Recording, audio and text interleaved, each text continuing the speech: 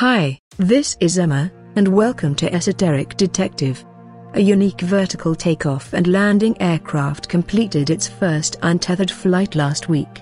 The Air Mule, designed to carry about 1,000 pounds every 31 miles, has the ability to drop supplies to a waiting army and carry wounded soldiers to safety. The prototype has taken 2 years to complete, but its creators are hopeful it will be able to reach places traditional helicopters can't in the next few years. It has enough strength to carry 1,000 pounds per 30 miles, which means it can haul about 13,000 pounds in a full day. The craft weighs about 1 ton and can be operated with a specially made remote control, or by using its own autonomous control system. It's designed with rear propellers that enables it to take off horizontally.